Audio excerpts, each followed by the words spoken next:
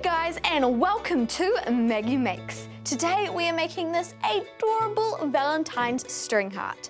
What you're going to need is some tape, some scissors, a skewer, a pencil, some card, maybe from a cereal box, some yarn and wool. We are going to just draw a heart. Now remember not to make it as big as the paper or the card and not as tiny as the corner because, well, you don't want a little tiny heart. So now grabbing your scissors, we're going to want to just snip that out. Now set this aside for later because you are going to need it later. And we're going to grab the start of your wool, grab some of your tape, multitasking. And now we are going to want to wrap it around as many times as we can.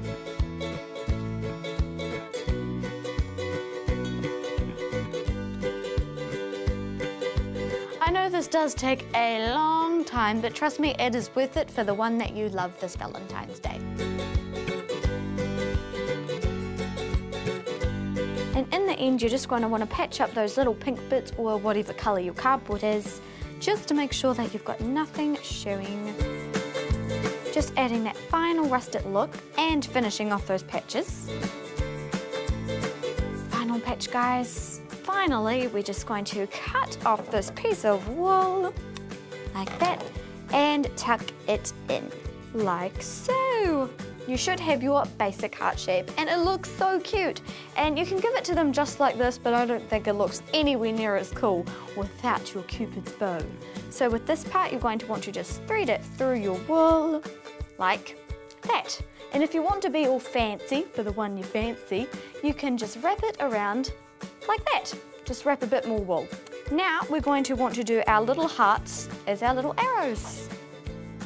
And we're going to want to do two of these. One for your point of your arrow and one for the back. Cut them out. So now we're just going to grab a little bit more tape ready. This time we're going to do a different coloured wool. You can do the same colour, of course. Now we're going to begin the round process again. Now this one won't take anywhere near as long. And well, once you're done, it should look something like this. And now all you need to do is cut out your other heart and do the same thing. And after you're finished, you're going to want to just hot glue or just glue or tie them on to your kebab stick. Or a good way to do it is just to thread it through as well, like that. And after you've done the other one, it should look like a perfect Valentine's gift. Make sure you absolutely treat the person you love this Valentine's Day, and well, happy Valentine's Day. And do not forget to subscribe to the What Now YouTube channel, and if you have any questions for me or any crafts you want me to make, then comment down below.